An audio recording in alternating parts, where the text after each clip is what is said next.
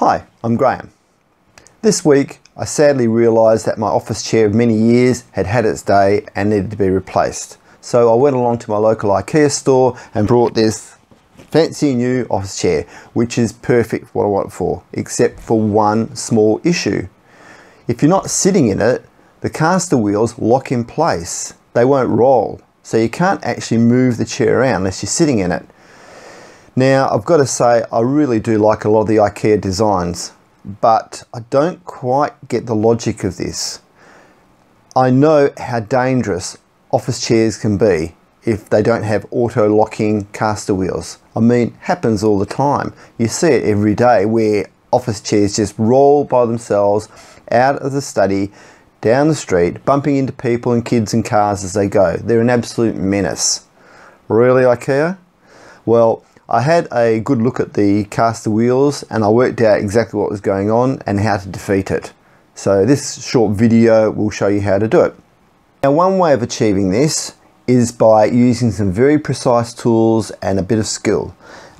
Precise tools were like this flat bladed screwdriver and this chisel, which was very useful. And there's one of the casters, and all you basically do is keep levering it inside the rim of the wheel until it eventually gives up after about 10 minutes and you can pull it apart. Takes quite a bit of work, believe me. Here's one of the casters, and after levering it off you can see it actually messes it up quite a bit. But that's necessary to get to the brake, which is that little sucker right there. And that's the bit that we've got to cut off. And it's just a matter of using a knife and cutting into the plastic, and there. But I looked at it and I found a way that I think is probably a lot easier, a lot quicker, and does a lot less damage. If you look carefully, you'll be able to see just there are the brakes. Okay. What we're going to do is we're going to use a sharp knife and try very hard not to cut our fingers off. The blade goes in a lot easier if you use it on this side, not this side where you've got this piece of plastic. Okay, so this side fits in between the axle, levers off the axle, and close as you can to the body of the frame, and just push back. And this is the bit where you have band-aids spare. A couple of shots and we should get through. See, there it goes. There's one gone. Flip it around the other way. Same again.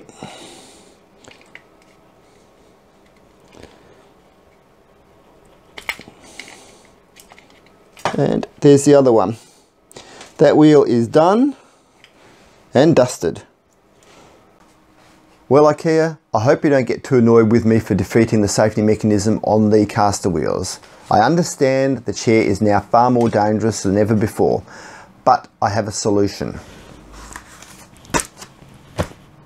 So if you found this video useful, then leave me a comment or a thumbs up.